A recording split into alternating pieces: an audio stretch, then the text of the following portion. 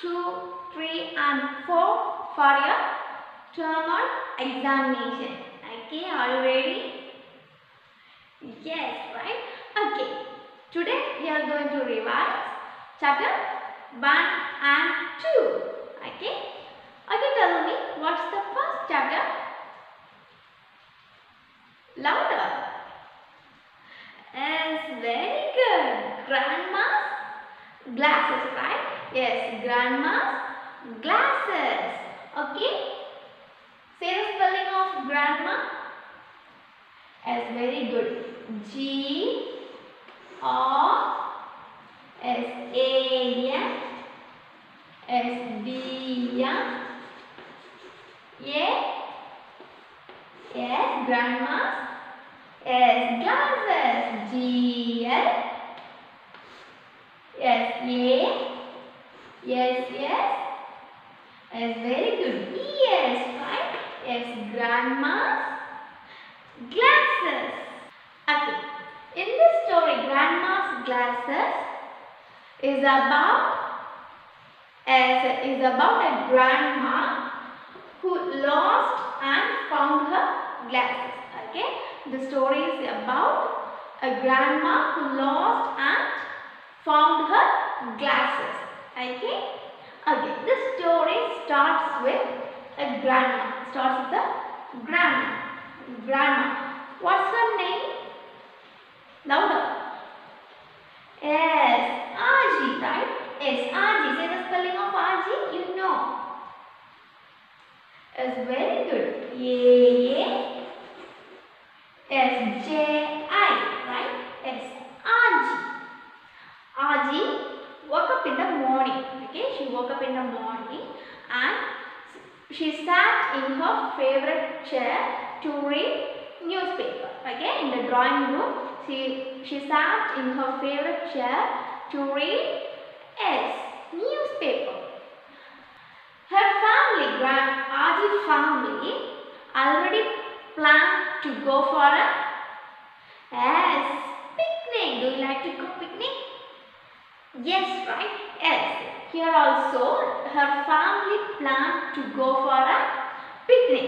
So, the morning, all her family members were packing their baskets and they were laughing and chatting and they are in the joy mode. Okay, they are in the joy mode. At that time, Veena. Okay, Veena. What's the spelling of Veena? Yes, very good. V-E. Louder. S-E-N. S-A. Veena. Okay. Veena.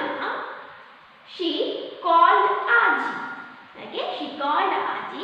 Aji, let's go for a picnic. Okay. Come Aji, let's go for a picnic. Aji got up from the chair. Okay.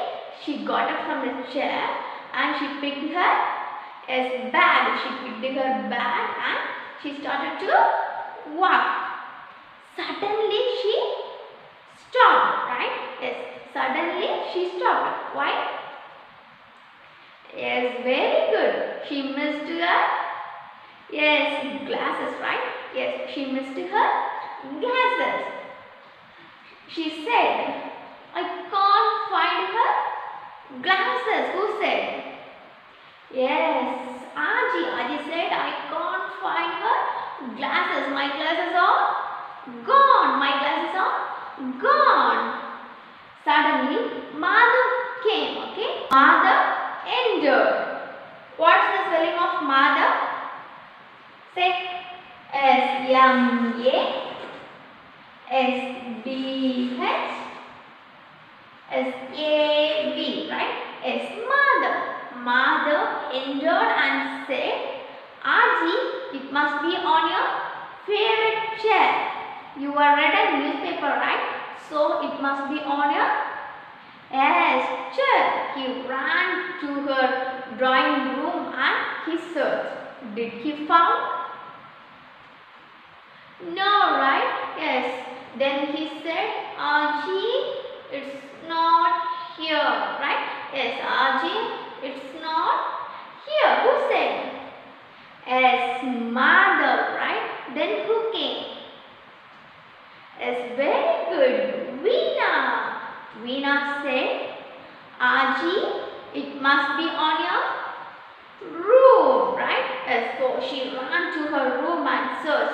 Did she found? No, right? She also said, it's not there, Raji. Okay. Then who came? Yes, very good. Veena. Mom. Veena's mom. Veena's and mother. Mom. Did she found? No, right? Where did she search? Is very good.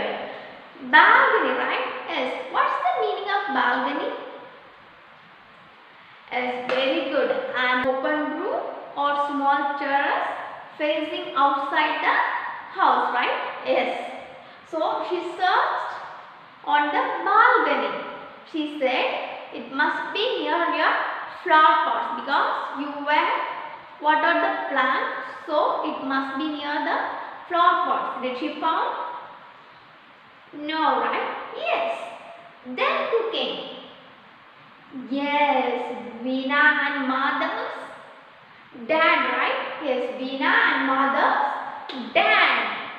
He said it must be on the kitchen shelf because you took them off when you were making a tea.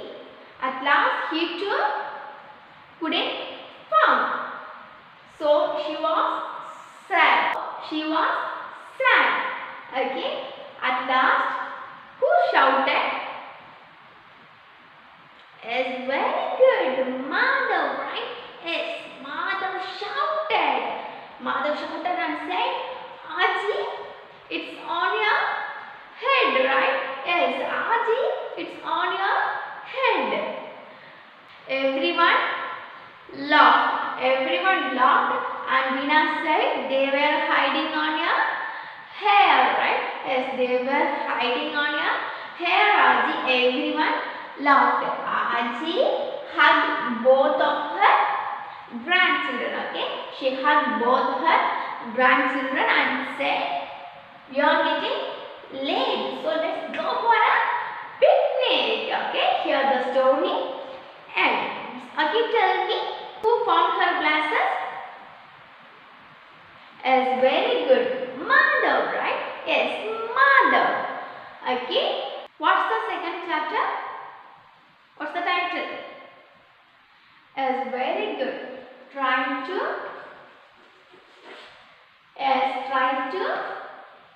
lick your elbow, right? Yes, try to lick your elbow. What's the spelling of elbow? Is very good. E-L-B-O-W, right? Yes. Who is the author? Yes, very good. Ken Nesbitt, right? Yes, Ken Nesbitt. N-E-S-B-I-S-T-T, right? Yes, Ken Nesbitt. In this chapter, Try to Lick Your Elbow is a funny poem. Okay, this poem is a funny poem, and in this we will learn about the various body parts. Okay, can you say some body parts? Yes, very good. Head. Yes, eyes. Yes, nose, ears, mouth, hands, fingers, legs and so on, right? Yes, very good. Okay, this poem is about if you can lick your elbow or not. Okay, if you can lick your elbow or not. Poem starts with your elbow, okay. The poem starts with the body part elbow. In the first stanza, your elbow is pretty hard to reach, although it's awfully near. Just try to lick your elbow or to put it in your ear.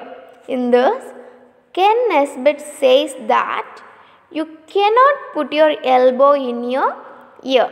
Okay, you cannot lick your elbow too. Although it is very near, but it is very tough to reach. Okay, you cannot put your elbow or you cannot lick your elbow because it is very tough. Okay, although it is very near, but it is very tough to reach. Second stanza. You cannot reach your elbow with your shoulder or your nose. It's practically impossible to touch it with your toes. Okay, impossible means is very good. Can never happen, right? Yes, something that can never happen. So in this stanza, Ken Nesbitt says that you cannot reach your elbow with your shoulder or your nose. Okay, you cannot reach your elbow with your shoulder or your nose. It is not possible to touch your elbow with your shoulder. Okay, it is not possible to touch your elbow with your shoulder or your nose. That can never be done. Okay, it is not impossible. It is impossible to touch it with your nose. So in the first two stanza, Ken Nesbitt says that you cannot put your elbow in your ear, you cannot lick your elbow, you cannot reach your elbow with your shoulder or your nose. Okay, and you cannot touch your elbow with your toes too. Okay, next stanza. Your elbow go near your neck, your forehead or your eyes. If you could touch it to your spine, I think you would win a prize. Okay, tell me, what is the meaning of spine? Already we learned, right? Yes, what is the meaning of spine? Yes, very good. Backbone, right? Yes, backbone. In this stanza, Ken Nesbitt says, you cannot touch your elbow to your forehead, eyes or neck. Okay, if you touch your elbow through your spine, then you would win a prize. Okay, then you would win a prize. If you touch your elbow through your backbone, you would win a prize. Did you understand? Okay, next stanza. I tried to lick my elbow once and I came pretty close, but then I stopped and realized, like, oh no, that's gross. Okay, my dear children, already we learned, right? Yes, what is the meaning of gross?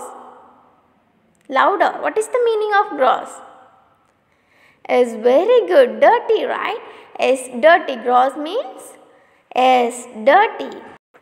In this, the speaker say once he tried to lick his elbow. Okay, once he tried to lick his elbow. At that time, he was very close to lick his elbow, but do you know what happened? Yes, very good. He stopped, right? Yes, he stopped and then he understand that it is yes, dirty, right? That it is dirty. So, my dear children, we should not lick our elbows, okay? We shouldn't lick our elbows because it is louder. Yes, dirty. So, in this chapter, try to lick your elbow says that we shouldn't lick our elbow because it is dirty. And also, this poem has taught so many body parts, right? Yes, like elbow, ear, shoulder, nose, toes, neck, forehead, eyes, spine, right? Yes. Okay. Next, move to the grammar part. Naming words. Naming words. You know, each and everyone have name, right? Yes, each and everyone have name. we call the names of things, places, animals, people, etc. by its names, right? Yes. A naming word is called a noun. The other name for naming word is noun. Okay. For example, the sun shone brightly. Here, sun is a name, right? Yes, sun is a name of a planet. So, it comes under, yes, noun. Okay. Okay, tell me. The rose is beautiful. Yes, very good. Rose, right? Yes, rose is a noun. It is a name of a, yes, flower.